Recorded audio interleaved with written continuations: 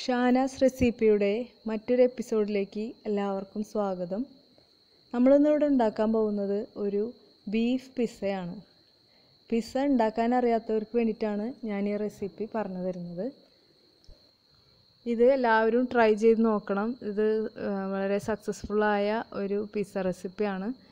നമ്മൾ പിസ്സയുടെ ബേസ് ഉണ്ടാക്കാൻ വേണ്ടിയിട്ട് ഒരു ബൗളിലേക്ക് 1/2 ടീസ്പൂൺ ഉപ്പ്, 2 ടീസ്പൂൺ പഞ്ചസാര, 1/4 ടീസ്പൂണോളം ഈസ്റ്റ് എടുത്തിട്ടുണ്ട്. ഇത് ഇൻസ്റ്റൻറ്റ് ഈസ്റ്റ് അല്ല, നമ്മൾ സാധാരണ ഉപയോഗിക്കുന്ന ഈസ്റ്റാണ് എടുത്തിട്ടുള്ളത്. ഇനി ഇതിലേക്ക് ചെറു ചൂടുവെള്ളം ഒരു 1/2 ഗ്ലാസ് ഒഴിക്കുന്നുണ്ട്. നന്നായി കുതിർന്ന് വരാനാണ്. ഇതൊരു 10 മിനിറ്റോളം ഇരിക്കുമ്പോഴേക്കും നന്നായിട്ട് ഈസ്റ്റ് അലിഞ്ഞ് വന്നോളും. ഇനി ഞാനിവിടെ ഒരു 1/2 കിലോ മാവാണ് എടുത്തിട്ടുള്ളത്. ഇത് ബൗളിലേക്ക് ഇടുക. അതിന് ശേഷം നമ്മുടെ ഈസ്റ്റ് പഞ്ചസാരയൊക്കെ മിക്സ് ചെയ്ത് വെച്ചിരുന്ന വെള്ളം ചേർത്ത് കുറേശ്ശെയായി മാവ് കുഴച്ചെടുക്കണം. മാവ് നന്നായി കുഴഞ്ഞു വരുന്നതനുസരിച്ചിട്ടാണ് നമ്മുടെ പിസ്സ ബേസ് നന്നായി സോഫ്റ്റ് ആവുക. ഇതൊരു ചപ്പാത്തി മാവിനേക്കാൾ അഴിഞ്ഞ പരുവത്തിലായിരിക്കണം. മാവ് നന്നായിട്ട് കുഴഞ്ഞു വരണം. മാവ് കുഴയ്ക്കുമ്പോൾ ആദ്യം നമുക്ക് നല്ല കയ്യിലൊക്കെ ഒട്ടി പിടിക്കുന്ന ഫീലിംഗ് ഉണ്ടാവും. അത് നന്നായി കുഴയ്ക്കുന്നതനുസരിച്ചിട്ട് പിന്നെ ഒലിവ് ഓയിൽ കുറച്ച് സ്പ്രെഡ് ചെയ്തിട്ട് നന്നായിട്ട് കുഴച്ചെടുക്കണം. ഇത് ഒരു 5 മുതൽ 6 മണിക്കൂർ വരെ മാവ് റെസ്റ്റ് ചെയ്യാൻ വെക്കണം. എന്നാലും നന്നായിട്ട് സോഫ്റ്റ് ആവുള്ളൂ.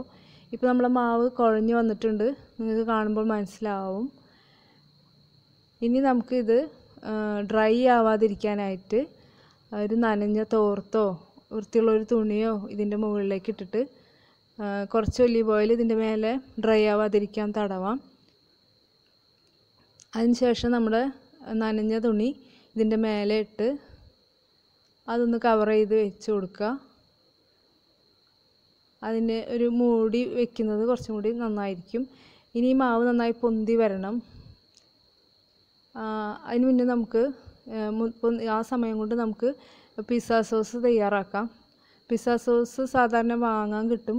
ഇപ്പോൾ നമ്മളിവിടെ തയ്യാറാക്കി എടുക്കുകയാണ് ചെയ്യണത്. അതിന് വേണ്ടിയിട്ട് ഞാനൊരു 6 മീഡിയം സൈസ് തക്കാളി എടുത്തിട്ടുണ്ട്. അതൊന്ന് വരഞ്ഞു കൊടുക്കണം. അതിൻ്റെ സ്കിന്ന് റിമൂവ് ചെയ്ത് പെട്ടെന്ന് കിട്ടാൻ വേണ്ടിയിട്ടാണ് ഇങ്ങനെ വരഞ്ഞു കൊടുക്കുന്നത്. തക്കാളി മുങ്ങിക്കെടുക്കാവുന്ന ഇതിലുള്ള വെള്ളം വെക്കണം. അതിലേക്ക് 2 പീസ് സവാള, 2 പീസ് ക്യാപ്സിക്കം, 1 പീസ് മല്ലിയില, 1 പച്ചമുളക്, 2 അല്ലി വെളുത്തുള്ളി, ഇതൊക്കെയാണ് ചേർക്കുന്നത്. ഇത് നന്നായി വേവണം നമ്മൾ സോസ് തയ്യാറാക്കാൻ വേണ്ടിയിട്ട്. ആ സമയം കൊണ്ട് നമുക്കൊരു പാനിലേക്ക് കുറച്ച് ഒലീവ് ഓയിൽ ഒഴിച്ച് അതിലേക്ക് ഒരു 1/2 സവാള ചെറുതാക്കി അരിഞ്ഞത് നന്നായി വഴറ്റിയെടുക്കണം. ഇതിലേക്ക് നമ്മൾ വേവിച്ച തക്കാളി 2 ചെറുതാക്കി അരിഞ്ഞ് ഈ സവാളിലേക്ക് ചേർക്കണം. ഇത് രണ്ടും നന്നായി വഴന്ന് വരണം. ബാക്കിയുള്ള നമ്മളെ തക്കാളി മറ്റു സാധനങ്ങളും നന്നായി മിക്സിയിൽ അടിച്ച് ഒരു ഗ്രേവി പരുവാക്കിയിട്ട് ഈ സവാള വാട്ടിയ കൂട്ടിലേക്ക് ഒഴിച്ച് വറ്റിച്ചെടുക്കണം. അതിനാണ് നമ്മൾ പിസ്സ സോസ് തയ്യാറാക്കി എടുക്കുന്നത്. ഈ കൂട്ട് നന്നായി വറ്റി വരണം. അതിലേക്ക് നമ്മൾ 2 ഇൻഗ്രീഡിയൻസ് കൂടി ചേർക്കുന്നുണ്ട്. 2 ടീസ്പൂൺ പഞ്ചസാര, 1/2 ടീസ്പൂൺ ഉപ്പ്. ഇത് ചേർത്ത് നന്നായി മിക്സ് ചെയ്ത് ഇത് വറ്റി വരണം. നന്നായി വറ്റി വരുമ്പോഴാണ് നമ്മൾ സോസ് തയ്യാറാവുന്നത്. അതിലേക്ക് കുറച്ച് ഒറിഗാനോ പൗഡർ ഈ സമയത്ത് ഇടാം. പിന്നെ 1/2 ടീസ്പൂൺ സുർക്ക ചേർക്കുന്നുണ്ട്. പിന്നെ ക്രഷ് ചില്ലി ചേർക്കാം. ഇതിവിടെ ഞാൻ ഈ ഒറിഗാനോയും ക്രഷ് ചില്ലിയും ചേർത്തിട്ടില്ല. നിങ്ങളുണ്ടാക്കുമ്പോൾ അത് രണ്ടും ആഡ് ചെയ്യണം. അപ്പോൾ കുറച്ചും കൂടി നമ്മുടെ പിസ്സ സോസ് ടേസ്റ്റി ആയിരിക്കും. നമ്മൾ സോസ് ഇവിടെ തയ്യാറായിട്ടുണ്ട്. അത് വേറൊരു ബൗളിലേക്ക് മാറ്റി വയ്ക്കാം. ഇനി നമുക്ക് ഞാനിവിടെ ബീഫ് പിസ്സയാണ് ഉണ്ടാക്കിയിട്ടുള്ളത്. ബീഫ് മാഗ്നേറ്റ് ചെയ്യാൻ വേണ്ട കാര്യങ്ങൾ ചെയ്യാം. ഒരു ബൗളിലേക്ക് കുറച്ച് ഉപ്പ്, പിന്നെ ഞാൻ 2 തരം മുളക് പൊടി എടുത്തിട്ടുണ്ട്. കളറിന് വേണ്ടി 1 സ്പൂൺ കാശ്മീരി ചില്ലിയും പിന്നെ എരിവുള്ള 1 സ്പൂൺ മുളകും, 1/2 ടീസ്പൂൺ മഞ്ഞൾപ്പൊടി.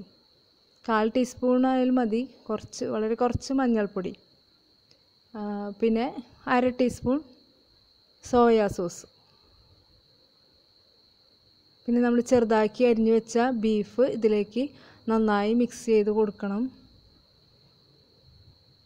ഇത് കുറച്ച് സമയം ഇരിക്കണം. അപ്പോഴാണ് നമ്മളെ അതിലേക്ക് ഒന്ന് സെറ്റാകാൻ വേണ്ടിയിട്ട് ഒരു 1/2 ടീസ്പൂൺ സുർക്ക കൂടി ചേർക്കുന്നുണ്ട്. ഇത് നന്നായി മിക്സ് ചെയ്ത് കുറച്ച് സമയം വെക്കണം.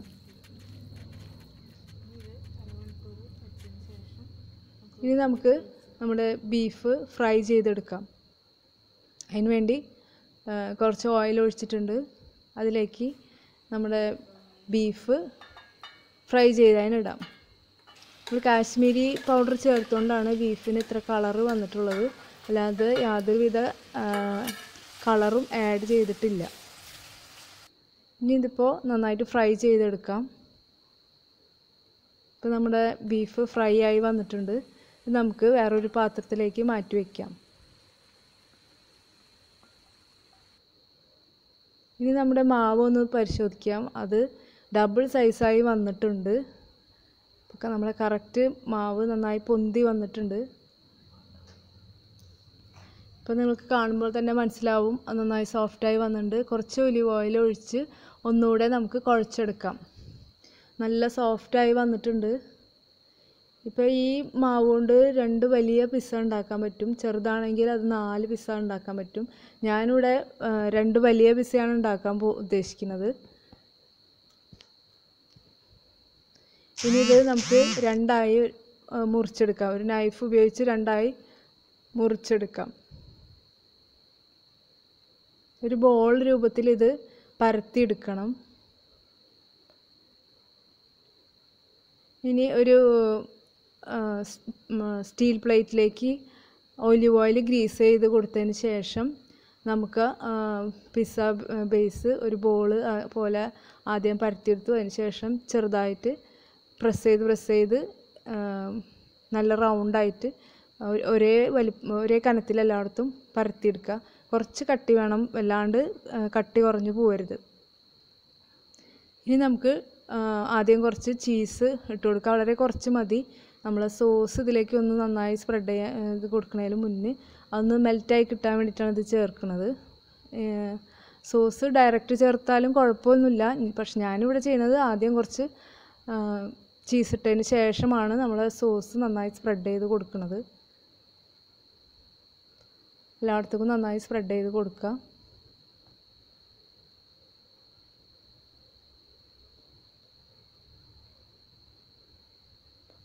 അതിന് ശേഷം നമുക്ക് ടോപ്പിങ്സ് ഓരോരുത്തരുടെ ഇഷ്ടം പോലെ ചെയ്യാം. ക്യാരറ്റ് ഇടാം, ക്യാബേജ് ഇടാം, വേറെ കളർ ഇതൊക്കെ ചെയ്യാം. കളർ ക്യാപ്സിക്കൊക്കെ ഇടാം. ഞാനിവിടെ ഉപയോഗിച്ചിട്ടുള്ളത് ക്യാബേജ്, ഗ്രീൻ കളർ ക്യാപ്സിക്കം, പിന്നെ ഒനിയനും ആണ് ഉപയോഗിച്ചിട്ടുള്ളത്. ഗ്രീൻ കളർ ക്യാപ്സിക്കം ചെറുതായി അരിഞ്ഞത് സ്പ്രെഡ് ചെയ്യാം. പിന്നെ ഒനിയനും സ്പ്രെഡ് ചെയ്ത് കൊടുത്തിട്ടുണ്ട്. ഇനി നമ്മൾ നേരത്തെ ഫ്രൈ ചെയ്ത് വെച്ച ബീഫ് എല്ലാ ഭാഗത്തേക്കും ഒന്ന് സ്പ്രെഡ് ചെയ്ത് കൊടുക്കുക. ചിക്കനായാലും ചിക്കൻ പിസ്സയ്ക്കായാലും ഈ ബീഫിന് പകരം ചിക്കൻ ഉപയോഗിച്ചാൽ ചിക്കൻ പിസ്സായി. പിന്നെ ഒരു സ്പൂൺ കൊണ്ട് ചെറുതായിട്ടൊന്ന് പ്രസ് ചെയ്ത് കൊടുക്കുക. അല്ലാതെ ഒന്ന് ഈ മാവിൽ യോജിച്ചിരിക്കാൻ വേണ്ടിയിട്ടാണ് ഇങ്ങനെ ചെയ്യണത്. ഈ സമയത്ത് ഒറിഗാനോ ഉള്ളവർക്ക് ഇട്ട് കൊടുക്കാം. അപ്പോൾ കുറച്ചും കൂടിയും സ്മെല്ലൊക്കെ വന്നോളും. പിന്നെ ചില്ലി ക്രഷ് ചെയ്തതും ഇടാം. ഒരു ഫോർക്ക് ഉപയോഗിച്ച് എല്ലായിടത്തും ഒന്ന് കുത്തി കൊടുക്കുക. അതിനുശേഷം ഈ ഒലീവ്, ഞാനിവിടെ ബ്ലാക്ക് ഒലീവാണ് ഉപയോഗിച്ചിട്ടുള്ളത്. ഗ്രീൻ ഒലീവും കിട്ടും, അതായാലും മതി. ചീസ് നമുക്ക് ഇതിൻ്റെ മേലെ ഒന്ന് സ്പ്രെഡ് ചെയ്ത് കൊടുക്കുക. നമ്മളെ പിസ്സയുടെ ലാസ്റ്റ് പണിയാണിത്. ഇപ്പോൾ നമ്മൾ പിസ്സ തയ്യാറായി കഴിഞ്ഞു. ഞാനിവിടെ ഓവനിലൊന്നല്ല ചെയ്യുന്നത്, സാധാരണ നമ്മുടെ സ്റ്റൗവിലാണ് ഈ പിസ്സ തയ്യാറാക്കി എടുക്കുന്നത്. ഒലിവ് ഓയിൽ ലാസ്റ്റായിട്ട് ഒന്ന് സ്പ്രെഡ് ചെയ്ത് കൊടുക്കാം. വളരെ കുറച്ച് മതി, ഒരു ചെറിയ സ്പൂണിൽ സ്പ്രെഡ് ചെയ്ത് കൊടുക്കാം. അതിനുശേഷം നമ്മളിവിടെ ഒരു ബേക്ക് ചെയ്യാൻ വേണ്ടി ഒരു പത്തിരിക്കല്ല് വെച്ചിട്ടുണ്ട്. ഇരുമ്പിൻ്റെ കല്ലാണ്. അതിനുശേഷം ഒരു ചെറിയ ബിരിയാണി പോട്ട് വെച്ചിട്ടുണ്ട്. അതിലൊരു റിങ് വെച്ചു. ആദ്യം ഇതൊരു 10 മിനിറ്റ് പ്രീ ഹീറ്റ് ചെയ്തിരുന്നു ഈ ഇരുമ്പിൻ്റെ കല്ല്. അതിന് ശേഷമാണ് നമ്മൾ ബിരിയാണി പോട്ട് വെച്ചത്. അതിൻ്റെ ഉള്ളിലേക്ക് റിങ് വെച്ചിട്ടാണ് നമ്മുടെ പിസ്സ പരത്തിയ പാത്രം അതിൽ വെച്ചിരിക്കുന്നത്. ഇനി മൂടി വെച്ചു. ഇനി ഒരു 25 മിനിറ്റ് നമുക്ക് വെയിറ്റ് ചെയ്യണം നമ്മുടെ പിസ്സ തയ്യാറാവാനായിട്ട്. 25 മിനിറ്റിന് ശേഷം നമ്മുടെ സ്വാദിഷ്ടമായ ബീഫ് പിസ്സ തയ്യാറായിട്ടുണ്ട്. എല്ലാവരും ട്രൈ ചെയ്ത് നോക്കണം. ഉണ്ടാക്കാൻ അറിയാത്തവർ, ഇതുവരെ പിസ്സ സ്വന്തം ഉണ്ടാക്കിയിട്ടില്ലാത്തവർ ഒക്കെ എല്ലാവരും ട്രൈ ചെയ്യണം. നമുക്ക് തീർച്ചയായിട്ടും ഈ റെസിപ്പി ഫോളോ ചെയ്താൽ വളരെ സ്വാദിഷ്ടമായ പിസ്സ നമുക്കുണ്ടാക്കിയെടുക്കാം. അതിന് 100% ഗ്യാരണ്ടിയാണ്. വളരെ വിജയിച്ചൊരു റെസിപ്പിയാണ്. എല്ലാവരും ട്രൈ ചെയ്യണം. ഞാനിവിടെ 2 പിസ്സ ഉണ്ടാക്കിയിട്ടുണ്ട്. ഈ രണ്ടാമത് കാണിച്ച പിസ്സ ഈ സെപ്പറേറ്റ് ചെയ്തതല്ല, അത് ആ ബിരിയാണി പോട്ടിലേക്ക് ഡയറക്റ്റ് വെച്ചിട്ട് പരത്തിയെടുത്ത് ചെയ്തതാണ്. എല്ലാവർക്കും ഇഷ്ടമായെന്ന് വിചാരിക്കുന്നു. വീണ്ടും നമുക്ക് വേറൊരു റെസിപ്പിയുമായി കാണാം.